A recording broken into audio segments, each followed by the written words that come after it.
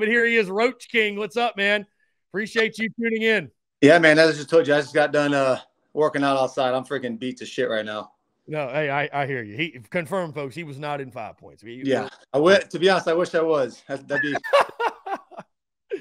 My guy, how was the weekend at the Roach Ranch, man? I saw you had the TVs fired up and tons of football. I'm sure you were tuned in last night to LSU, Florida State. How's the weekend been watching ball? I mean, I'm sure you've enjoyed the hell out of it. Yeah, man, it's been good. That was probably my most profitable week one of sports gambling ever. So that was nice.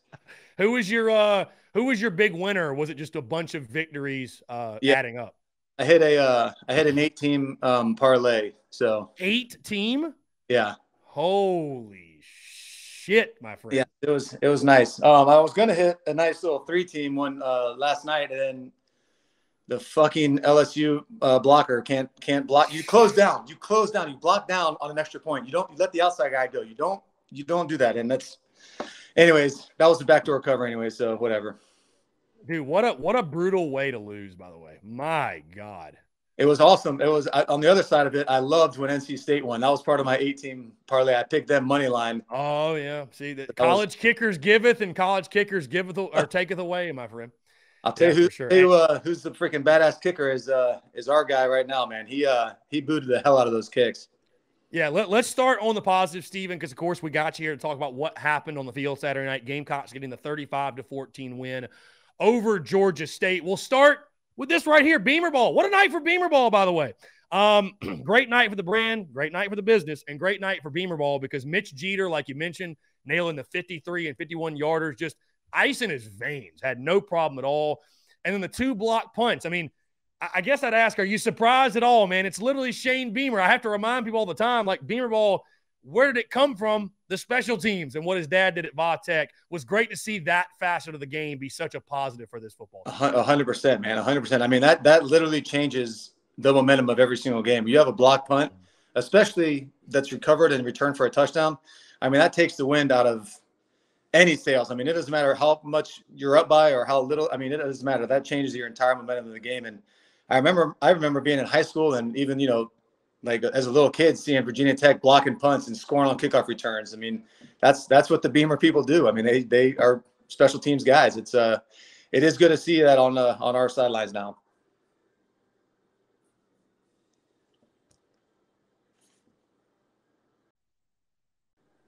Steven, I apologize. Dude, I think we just had like a power flutter or something in the studio because the power just literally went out for a second into place. I think the Muschamp Packers. So I do apologize, my friend. I don't know what – I just literally saw it just – and you were gone. Anyways, yeah, back to, like you said, the special teams, the block punts, game changer for this football team. Absolutely. Absolutely. And it's good to see that on our sideline for a change. That's if we can keep that going, man, that like you said, it can be a game changer no matter who you're playing against. Now, let's just go ahead and dive into, what everybody wants to talk about because, Steven, it's interesting, right? We had our conversation a week ago to the date, and if you would have told anybody, hey, South Carolina is going to win by 21 points, cover the 12.5, we'd have been ecstatic. We'd have been giddy. But then you look into how it went, and certainly there was a lot left to be desired on the offensive side of the football. And I think especially, Steven, what the frustrating part is that we spent the entire preseason talking about the offensive line, how it was the question mark, it was the deficiency last year, and you can make every excuse in the book you want, but when you looked at it statistically last year, it just was not very good. That box score on Saturday night, to me, was very reminiscent of some box scores that we saw last year. You watched the game. Is there anything you saw or that you see in particular? Obviously, you're not in the huddle. You're not in the offensive meeting rooms. There's been, people have their theories on the scheme. It's too complex. I mean, is there anything in particular that you just notice off the bat watching the game? You say the offensive line needs to do this or this needs to be fixed. Or maybe it's something Spencer's doing specifically. Like, I'm sure you can understand why Gamecock fans, we're having just such a tough time wrapping our brains around these offensive line struggles yet again. I mean, yeah, we did spend a lot of time talking about the addition of Spencer Rattler. We talked about his ability to extend plays. We talked about the offensive line. That should be one of the strengths because they all came back. Me personally, from what I saw, was And again, I'm not in the huddle. I'm not in the offensive meeting room, so I don't know what exactly the reads are. It looked, from my perspective, that Spencer was almost noticing the rush before it got there, if that makes sense. I feel like he escaped the pocket a little too early at times. Obviously there was some schemes and some blitzes that they ran that, we had a running back that missed a read. From what it looked like, in my opinion, we had some miscommunication up front. But for the most part, I just feel like I saw Spencer running a little bit quicker and taking off a little bit soon, based on my opinion. That's all I can say about that. Again, whether or not the reads weren't there, or whether or not he misread, or he just wanted to fucking run, I don't know. But that's just, as a former player, I just feel like that's what I saw. And to be honest, man, I was guilty of that as well too. I mean, everybody is, especially when that first game in Williams-Brice under the lights, especially the new lights that they got. I mean, you're playing against a team that's super fired up to play against you. Their head coach used to be the offensive line coach here. I mean, everybody was jacked up. So, I mean, I can understand where he was coming from and try to escape a little bit early and try to make plays with his feet, because that is part of his game. I just don't think that the offensive line should get as much blame as I've been reading and, hearing. Right. So you'd put some of it then on Spencer Rattler. Do you think there's any trust issue? I mean, obviously it's tough to draw that conclusion, I guess, but do you think, does that come from a trust issue with the O-line, or just getting happy feet? Or because, I mean, he was great on the run. I mean, I thought what he showed in that is that the guy can make a throw on the run. He made some very impressive throws on the move. For sure. I mean, I think it is, like I said, it is a whole new team he's with, a whole new group of guys. I think there may be some trust issues. I don't know. I'm not in that huddle. I'm not in the offensive meeting room, so I don't necessarily know what's being said behind closed doors. Just based on being in that position before, and again, these offensive linemen, they're trying to get paid. They're trying to go to the NFL. They're not there to just suck ass and miss blocks and miss assignments. They're not trying to be bad. I just feel like, based on what I saw, is that he just ran a little bit too soon. And, against some higher ranked opponents that are coming up in these next few weeks, we're not going to be able to escape that pocket that often and that easily. Yeah. Well, speaking specifically on Spencer Rattler, because obviously, Steven, that's what I'm so excited for this season, is to get your vantage point on the quarterback play specifically. You talked about, him escaping the pocket maybe a bit too early. And of course, he had the 2 interceptions. One of them was a high hard ball that went off the receiver's hands and was picked. And then the other one, I think I would love to hear your thoughts on this play, but you look back, probably should have just taken Juju underneath. Instead, he tries to squeeze that ball in there, and it's picked off, just directed right to the safety. But overall, I mean, again, just from my vantage point, and I can't wait to hear yours, I thought it was a solid game by Rattler. I mean, game one, nothing crazy. Your overall takeaways, though, and just what you saw from Spencer Rattler's game on Saturday night. I think he's only going to get better. I think he's only going to improve. Again, I don't know why everybody expects us to be Bryce Young in Alabama and just sit back there and just throw the ball and people are just 25 yards wide ass open.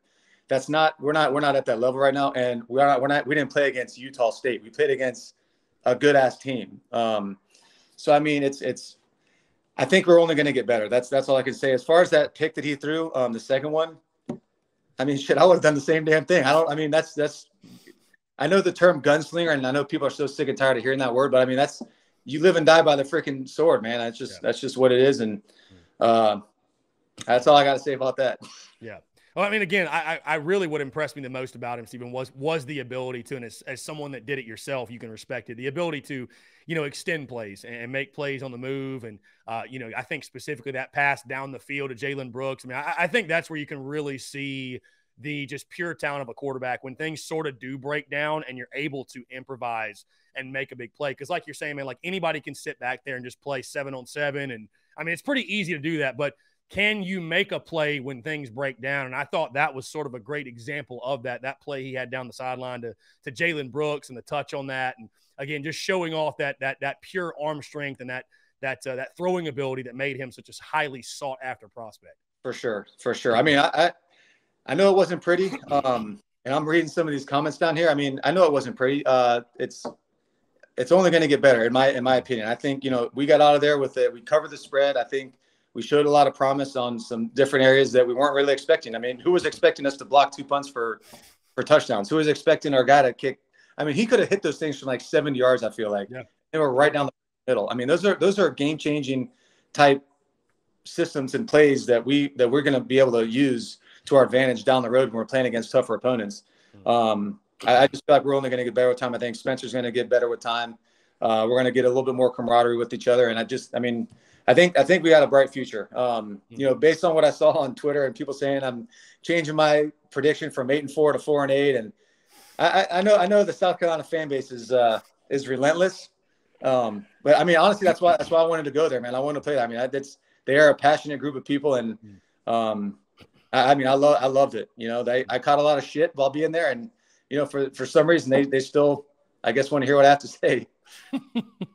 That is true indeed. Sticking, Stephen, with the offensive side of the football, because, I'll be honest. I'm sure you saw my post-game comments. I felt a little underwhelmed. I mean, I didn't feel like I came into Saturday night with unrealistic expectations, but I think that I did have high hopes of the offensive line being better and there being a push, and to not see it was a little disheartening. Again, like you said, It's a one-game sample size. And this team, hey, you hear coaches say it all the time. Maybe it's coach speak, maybe it's not, though. There's a lot to it that teams make the most improvement from week 1 to week 2. I mean, Shane Beamer has said it over and over again. He wishes they had a preseason because you just never know until you go into week 1. So will this team get better? Yes. Will they have much better offensive performances than they had Saturday night? Absolutely. And they want to score as many points as possible. I'd love to hear your thoughts on just the weapons that Spencer Rattler has to work with. I thought it was really encouraging to see Marshawn Lloyd. He looks healthy. I thought he looked really shifty, really quick back there. Obviously, we know what Juju McDowell can do. Jaheim Bell being used as a receiver in the backfield. Antoine Wells had 7 catches on the outside. Jalen Brooks sort of broke through, had a big night with 4 catches for 88 yards. Just talk about, again, it's just one game, and I'm sure they didn't utilize every single weapon they have, but just what you saw from the offensive side, I feel like you probably agree, if the line can improve and block and Spencer Rattler can continue to improve, the weapons are there for this to be a pretty productive offense. There's no doubt about it. You know what I like seeing Lloyd out there, a 5 wide set and him, Spencer catching pitch, little hitch routes. I mean, these guys are playing 20 yards off the ball, 15 yards off the ball, catch and throw it to him. Like I said, he's a shifty son of a bitch, man. He can run and he runs with a lot of aggression. That's a good thing to see. So like I said, and like you're saying, like what everybody should be saying, I mean, there is hope. There is the light at the end of the tunnel. I would love to know like what they're saying in those offensive meeting rooms, because I'm sure the offensive line are hearing, "Oh, you guys are trashy." I mean, they're not horrible. I mean, they're trying their ass off. It's a first game. They're trying to get the butterflies out, and I know they came back and they're all like technically veteran players, but still, when you start a whole new season. I mean, you kind of experience can take you a far away, but I mean, I don't know. I just feel like these guys are going to improve dramatically throughout the season. Now, Stephen, the dreaded question I don't want to ask you, but I have to. Play calling. Dude, I mean, I know you know this, and again, thank goodness that social media wasn't quite the monster that it is now when you were playing, but I know you see it. Everybody's an offensive coordinator, right? Everybody feels like they know better than the OC and the play calls. And when you watch, I mean, we can even go back to last year, but specifically Saturday night. I mean, do you find yourself questioning a lot of play calls? Do you feel like it's a good? Do you like what they're trying to do? I mean, just and again, I want to make it very clear, Stephen, and I feel like you already know this, but I want everybody else to know too. I'm not trying to put you in a position where I'm trying to get you to say anything or put you in a corner. I just want your honest take when you're watching that game. Do you feel yourself questioning the play calls? Do you feel like it's a good system that Sat's got in place and they just need to execute better? I mean, your just overall thoughts on the scheme itself. It's hard to say, man. I honestly, I don't know. Like I said, I like that he was going 5 wide and putting Lloyd out wide, and it's a pitch and catch and let him run around. I like seeing that. I like seeing the 5 wide. It's hard to say, man. It's really hard to say. I know that week 1, you don't want to necessarily, like what Beamer was saying, there is no preseason, so you don't want to necessarily show what your entire offensive playbook is week 1. So there's that. I don't know. I like Coach Satterfield as a person. Whether or not he's a great offensive mind, I don't know. I haven't yet seen enough of the Gamecocks season to play. I mean, I honestly just don't know. So I guess we'll find out. Yeah, no, like I said, we got a long way to go. We got 11 more of these games, and it will all play itself out, most certainly. Let's move, Stephen, off the offense to the defensive side. I'll just ask you, obviously, again, as an offensive guy, you know plenty about defense. I feel like South Carolina really held their own defensively. You know, that first opening drive, Georgia State had a good plan. Their bread and butter is running the football. But overall, I thought the defensive line took over. Thought linebackers were flying around. The secondary, you know, top 10 in the country last year, they lived up to that yet again. Just talk about what you saw from the Gamecocks defense. Again, I have pretty good feelings coming out of that game that, you know, it's a long season. It's just one game. Don't draw conclusions. But I feel confident in saying that while it may not be an elite, like, you know, historical unit like Georgia was last year by any means, this is a group that should be a strength yet again for South Carolina. Yeah, no, I think when you play against a dynamic quarterback like they had over at Georgia State, I mean, I think the way, I mean, what was he, like 7 of 29 for like 100? Yeah. Like that? I mean, I think their defense, or our defense, played really well. I really do. You know, I feel like we definitely manhandled them. We're a bigger, stronger team, I feel like. Yeah. And that's going to be, you know, useful in any scenario. But, yeah, I thought the schemes were good. You know, we got off the field on third downs. Overall, I think we played really well. And if we can continue getting better on defense and, you know, staying healthy, I think that's the main thing is just guys staying healthy.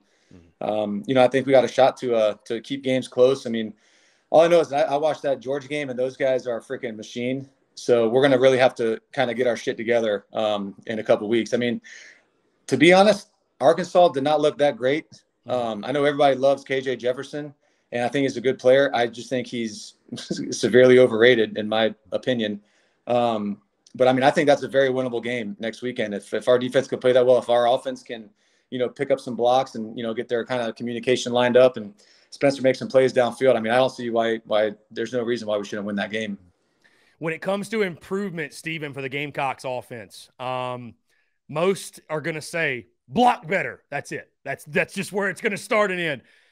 Anything else you saw where you feel like the most improvement you'd just like to see personally from week 1 to week 2 for the offensive side specifically?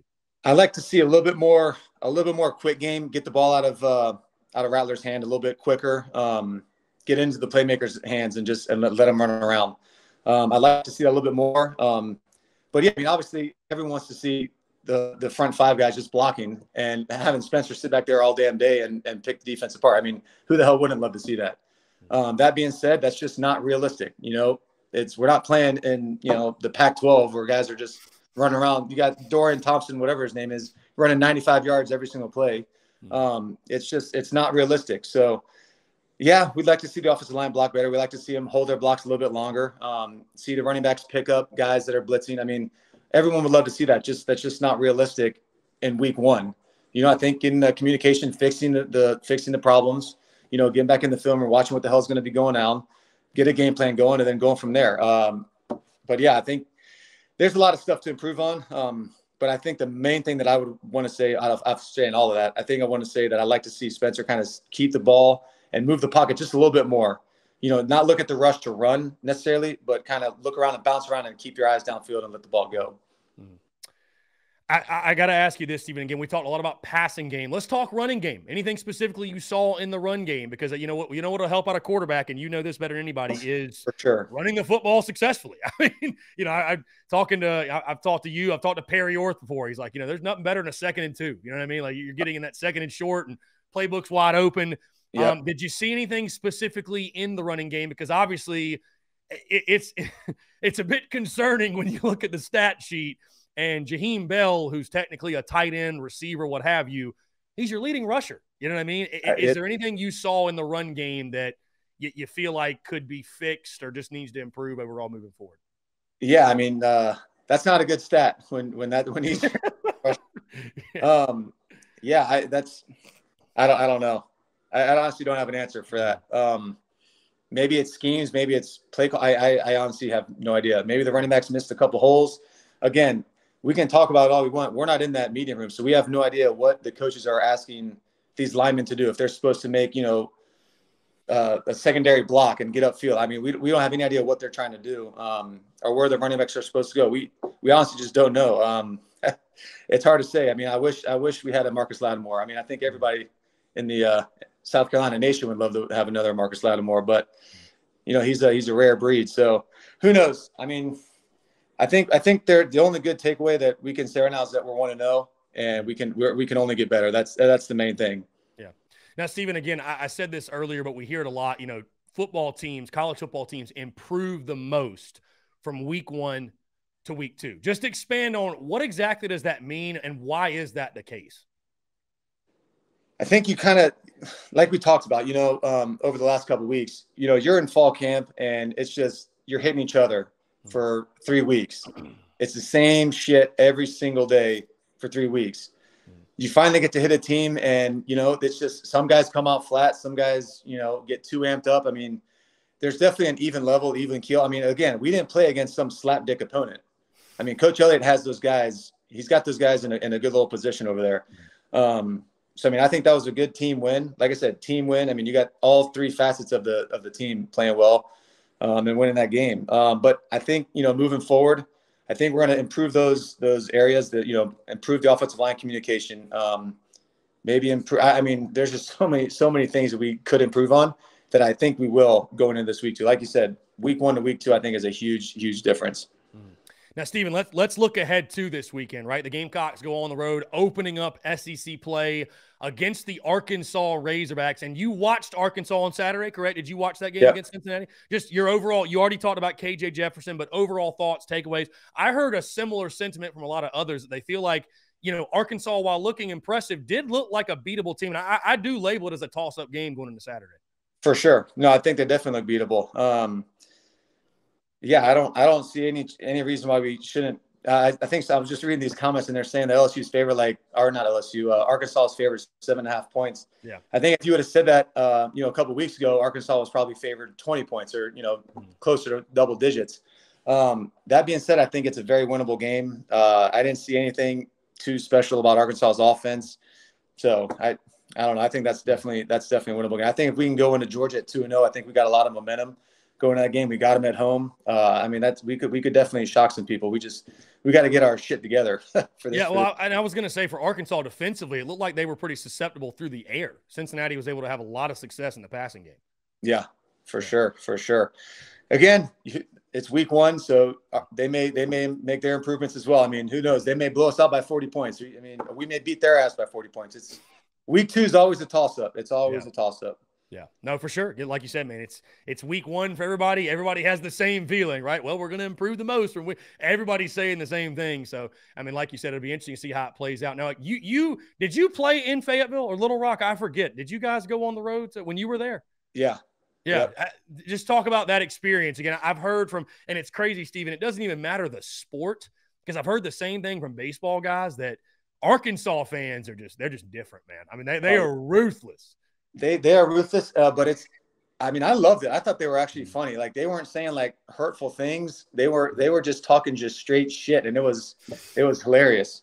But yeah, I played there when Darren McFadden. I didn't play. I redshirted that year. Oh God, the game where he ran for 350 yards. Oh God. Yeah, Darren McFadden ran for 350. Felix Jones ran for 200. Peyton Hillis ran for another 250 or something like that. Yeah, then we played again. We played against Ryan Mallett, and actually we kind of kept it pretty close. So then towards the end, they just kind of ran away with it. But Arkansas was really damn good back then, man. They had some freaking players. But now apparently they're ranked this year. So I guess we'll see what happens. For sure. Stephen Garcia's message to Gamecock Nation: it's going to be okay. We're 1-0. Yeah. Everybody just calm down. Everybody tranquilo. Yeah, it's like I said, it's interesting, man. I again, I just call it for what it is. I don't think I've ever ranted as much on a Monday podcast that dropped this morning as I have after a 21-point win. But here we are. Stephen Garcia, former Gamecocks quarterback. Hey, last thing, the lights. How'd you like the lights? Did you see a lot of the lights on TV? Yeah, it's again, like I told you, I think I'm gonna have to see it in person. Like, seeing it through the TV and on the phone, it's just I don't feel it does it justice, and it's kind of like you're squinting. It's kind of just, I don't know. I think from what I've heard and some of the things that I've seen on Twitter and social media, I mean, it sounded like it was freaking sweet. For sure. And you'll be in town. Hopefully SC State is a night game, but either way. Stephen Garcia, former Gamecocks quarterback. Stephen, always a pleasure to chat with you every single Monday. And hopefully, like we both said, hopefully this time next week we're talking and the Gamecocks are 2-0. But either way, feels good to be 1-0. Appreciate you taking the time, man. Look forward to doing it yet again next week. Yes, sir, man. Go Gamecocks.